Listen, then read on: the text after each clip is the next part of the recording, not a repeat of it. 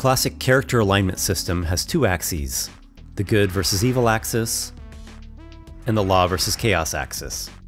Each axis is actually a spectrum. It runs from an extreme on the one end to neutral in the center to the opposing extreme on the other end.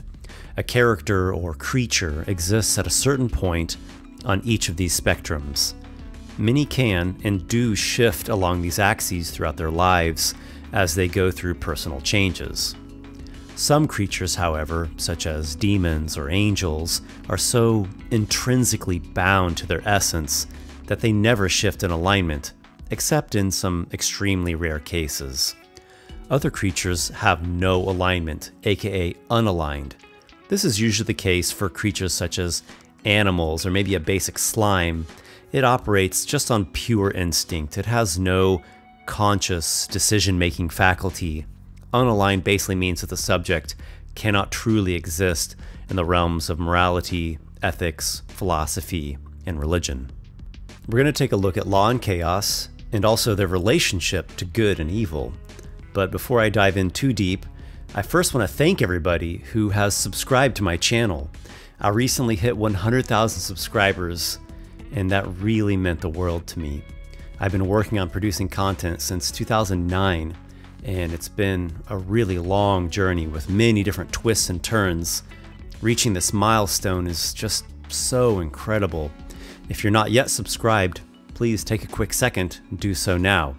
I make videos about Dungeons & Dragons, role-playing, adventures, fantasy stories. Here or there I do a bardic work of creative experimentation.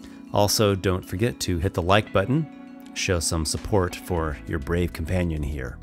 Good versus evil tends to get more attention than law versus chaos.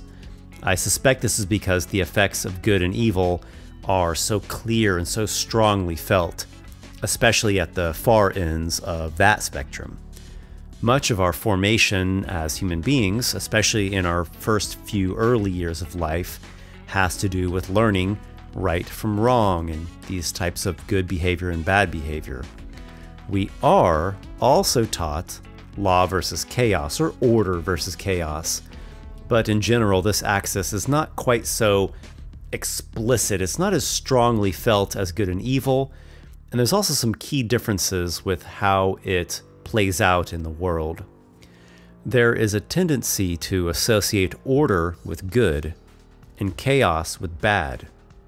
Consider the following pairs of statements. My life is in order, meaning my life is functioning well, I'm on top of everything.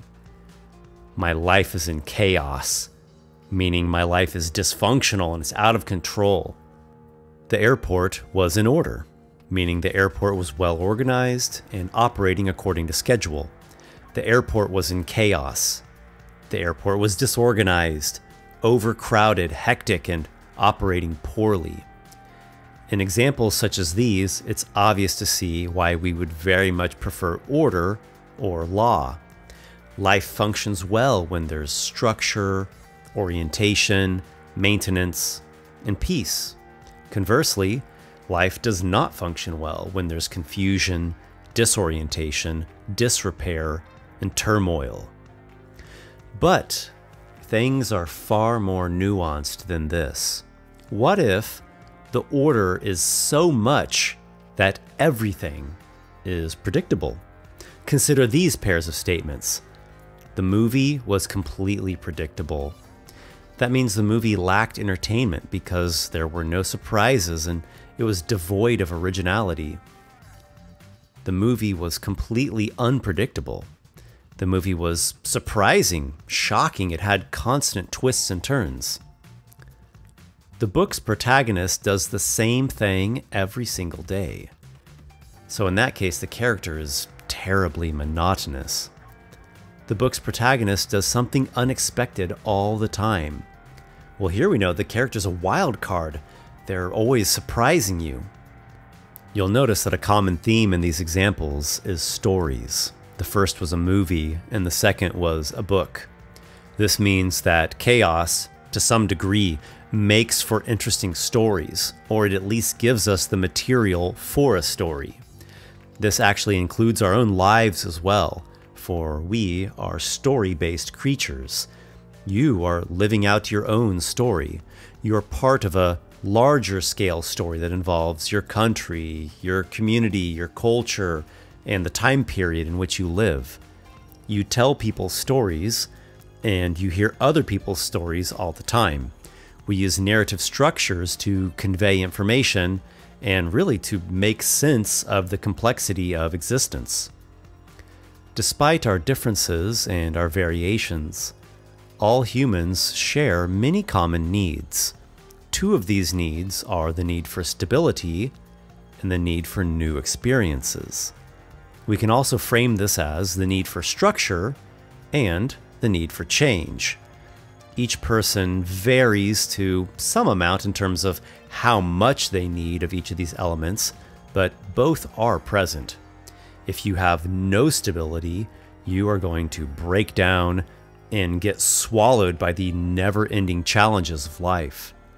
If you have no new experiences, you are going to become a dull, numb, petrified thing that lacks the dynamics and the variety of stimuli necessary to be fully alive.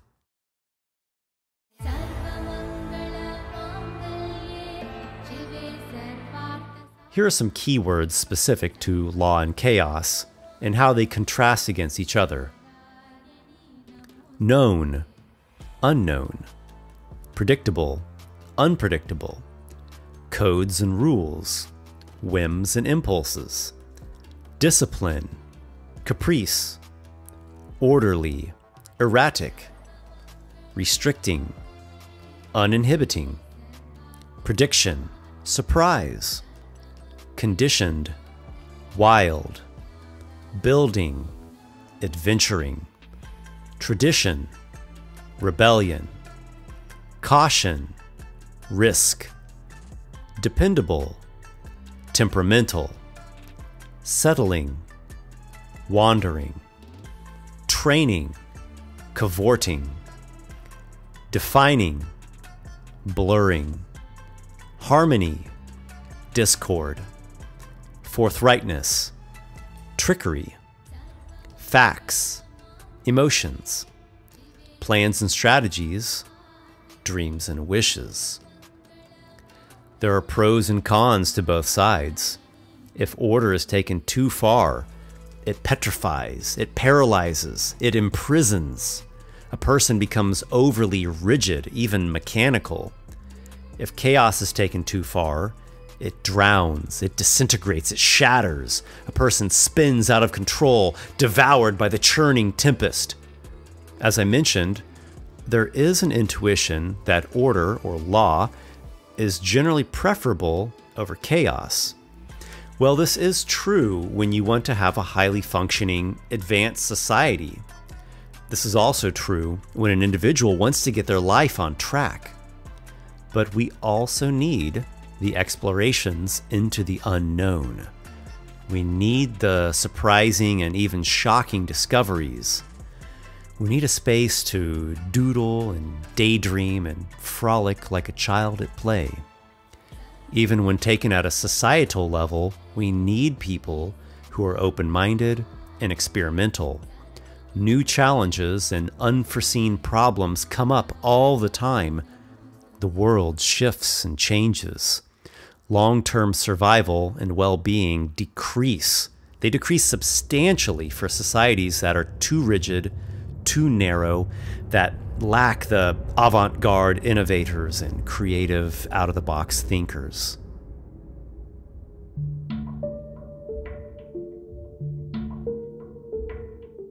Law versus chaos can be understood as a spectrum. Here's a way to conceptualize it, using natural motifs as metaphors for the different points along the spectrum. We're going to start with extreme law, then go to moderate law, to light law, to neutral, to light chaos, to moderate chaos, to extreme chaos. We start with diamond, representing the absolute or the totalitarian. Then going to stone, which is steadfast or hardened. Wood, disciplined or cultivated. Grass, which is just consistent or perhaps obedient. In the neutral middle, we have water. It's impartial or neutral. Then going a little bit into chaos, we have honey. It's messy or indulgent. Smoke, which is drifting or wandering. Then to fire, it is rebellious or even erratic. And lastly, on the extreme end of chaos, we have wind. It's tempestuous or random.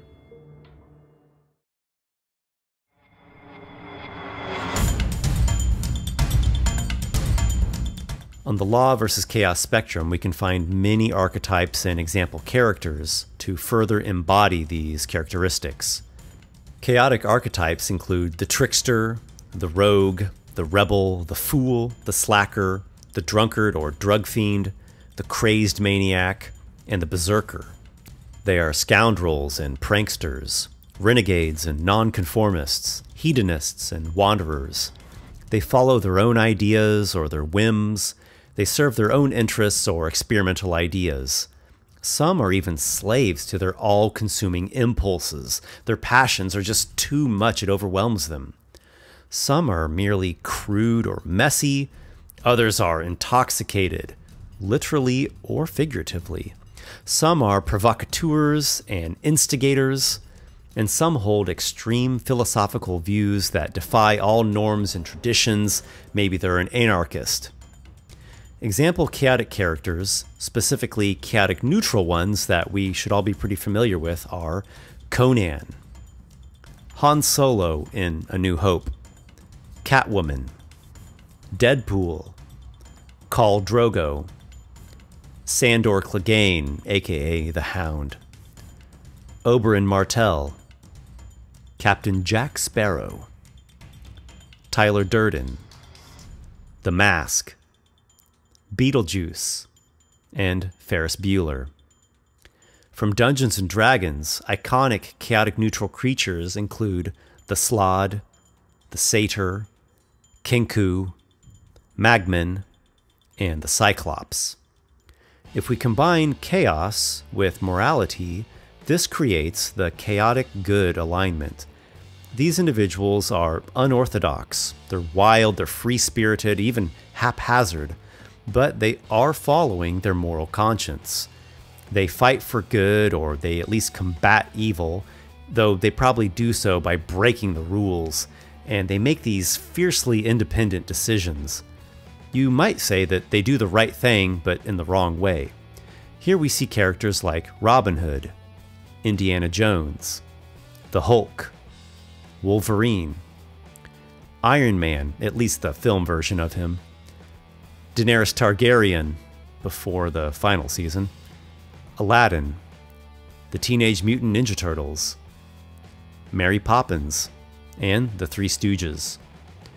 From Dungeons & Dragons, iconic chaotic good creatures include the Brass Dragon, Copper Dragon, Fairy Dragon, Pegasus, Storm Giant, and Treant, along with many elves. Blending chaos with malevolence, we have the chaotic evil alignment. Such persons are wild and free, and they do wrong. They selfishly serve their own wishes, regardless of whether it harms others.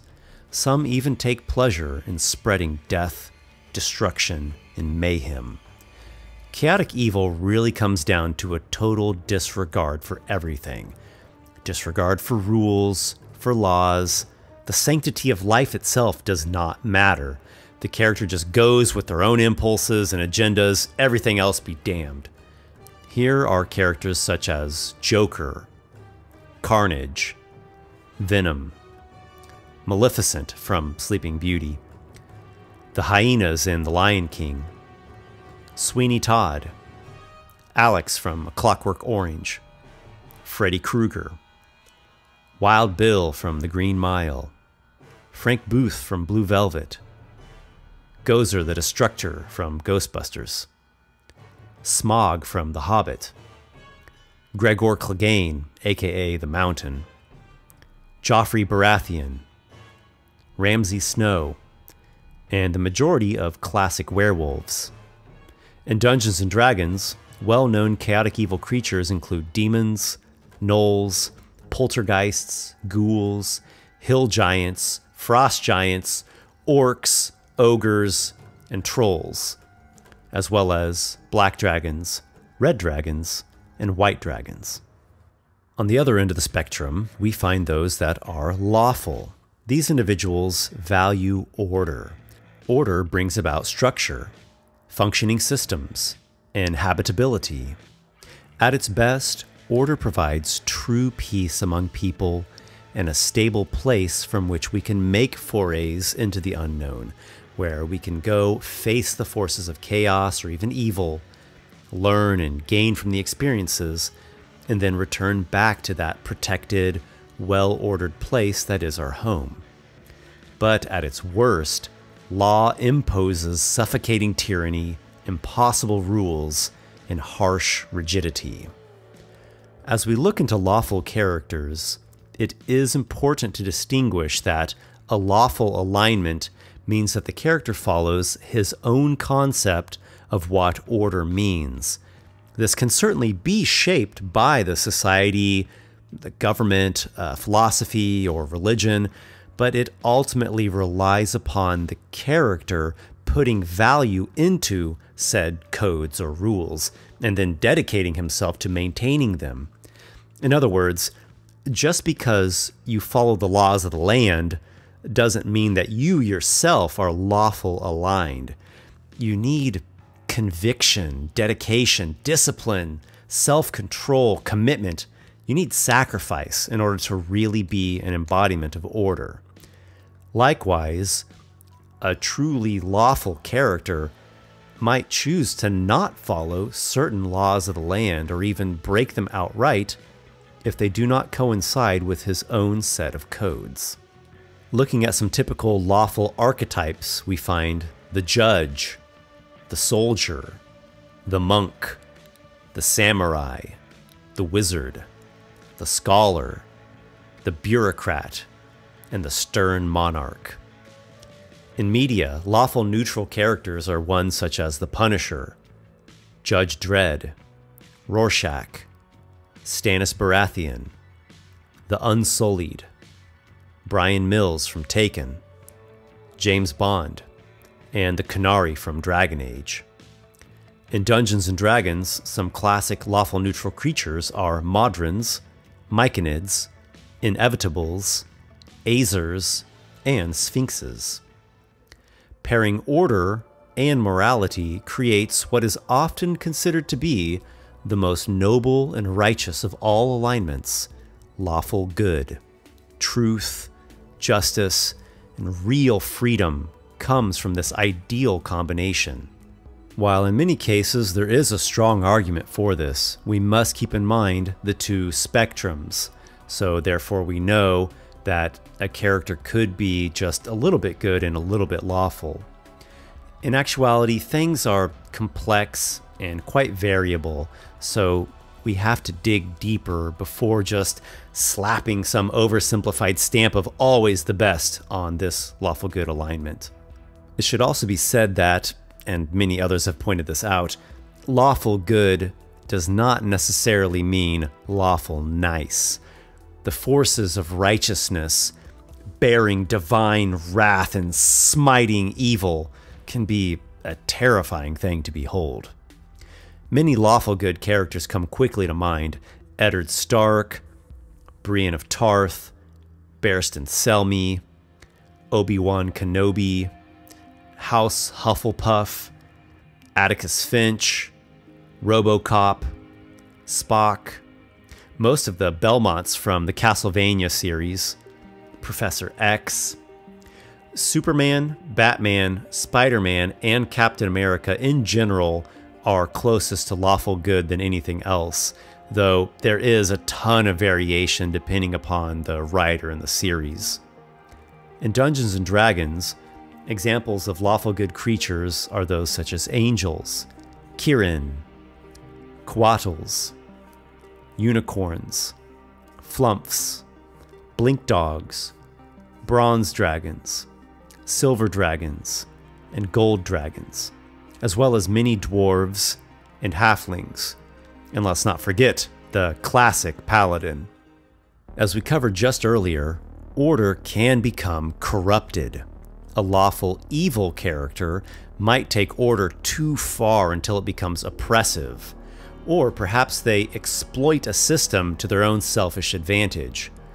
In other cases, a lawful evil character simply is one that has a well-defined set of personal codes and strategies that they abide by consistently, and these include them hurting people or committing terrible sins and atrocities. Some well-known lawful evil characters are Darth Vader, Tywin Lannister, Roose Bolton, Apocalypse, Doctor Doom, Magneto, the Skeksis, Ra's al Ghul, Don Vito Corleone, Pinhead and most of the other Cenobites, Mrs. Carmody from The Mist, Predators, Anton from No Country for Old Men. The entire capital in the Hunger Games is basically lawful evil, as are the Reapers from Mass Effect, and the Morag Tong and Dark Brotherhood factions from the Elder Scrolls. In Dungeons & Dragons, lawful evil icons include devils, green dragons, blue dragons, beholders, aboleths, hobgoblins, Sahuagin, kobolds, mummies, oni, githyanki, and mind flayers.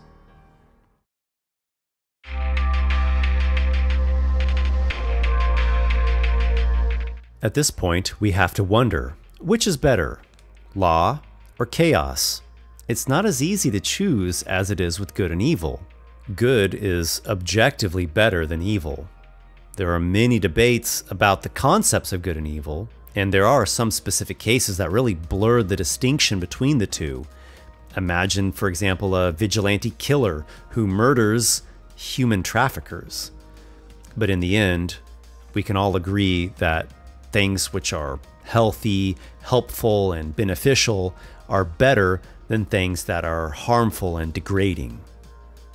Law tends to be seen as better than chaos in many cases, but as soon as we really examine it closely, we discover that some kind of balance actually is the best. If you are overly restricted, that's not good. Authoritarian dogmatism that forces itself onto people is not good. On the other hand, if you are disconnected and disoriented, that's not good. If your life is a tumultuous mess and you're sinking in the mire without any stable footing, that's a state of agony. There is suffering at both ends of the law versus chaos spectrum. It's reasonable that a given person is more lawful or more chaotic just due to their personality, their natural interests, and their upbringing and environment. But again, if that person goes too extreme one way or the other, there will be problems. Law and chaos have a relationship to good and evil. One way to describe it is that inappropriate order or chaos leads to evil, while beneficial order or chaos leads to good. For example, if a family puts overbearing rules and overwhelming pressure on its children, this can lead to a form of abuse, and the children will develop disorders, and they'll probably harbor some kind of festering resentment inside of them, and then that's going to go on to cause other problems and harm other people as well. But on the other side of the coin, if a family has too lax of rules and no discipline, that's also bad for the children. They're going to grow up to be immature, narcissistic, disrespectful. They're going to struggle to adapt to the demanding and competitive real world. Going through these delves into alignment has made me wonder what my alignment is. Real-world people are very difficult to categorize because actual human beings are so complex. We have many different facets to our personalities, and at times we even hold contradictions within ourselves. In general, I would say that I'm neutral good. I probably used to be chaotic good or even chaotic neutral at moments because I was unorganized. I spent a lot of time following my whims, and I always seemed to be questioning and defying the structure of the world around me. Over time, I gained some hard-earned experience, and I grew in knowledge and maturity. I made myself realize the benefits of a more practical and dedicated mindset. Responsibility, hard work, and business skills became much more important to me, even though they're still not my primary strong points. It would be quite difficult for me to ever cross over into the lawful side of the spectrum, because in the end, I'm an artist, and my creative soul lives for inspiration and dreams and aesthetics and adventure. I like to think that I'm also good aligned. I really do like people. I want to help others in some way. Admittedly, it can be very difficult to do what's right, especially in the short term. The temptation is just so strong to go for the quick, easy pleasures, or the bursts of rage that just lets out all your frustration, or the selfish momentary gains. And besides all that, the sacrifices that are required for the higher level rewards are so hard, painful really. It's not easy to say no and to instead focus on deeper, long-term benefits. But it is worth it. I have to admit it, and I have to say this to you all. It is so worth it. Destruction is far easier than creation, but creation is greater. After all, any stupid brat can come along and knock over a sandcastle in an instant, but only someone who takes the time and puts forth the effort can build a sandcastle. So I'll leave you with that encouragement. Try to find your balance between law and chaos, and wherever you fall on the spectrum, try to use it for good. Sacrifice what you can of the short-term, trivial, or even harmful things, and focus on developing the long-term, meaningful things. You have my hearty clap of motivation, and as always, may your adventures be many.